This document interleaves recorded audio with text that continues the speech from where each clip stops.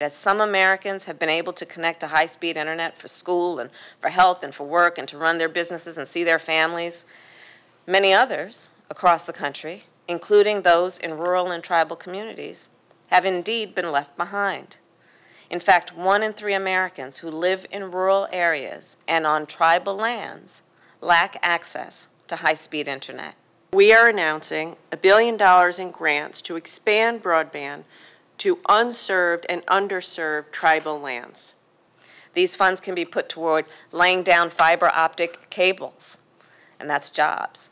They can be put toward digital literacy programs so that people know how to get the most out of the internet, because let's be clear, you can have access to internet, it can be affordable, but if you don't know how to maximize its use, then that means we're not maximizing the potential that it has to help individuals and families. And these resources can also be put toward apprenticeships and job training for line installers and fiber splicers and equipment installers. So these are the jobs that are being created, but also the skills that will be developed, and our initiative supports that skills development.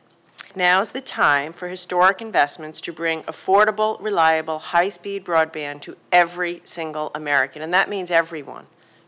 It's time to close the digital divide. It's past time to close the digital divide.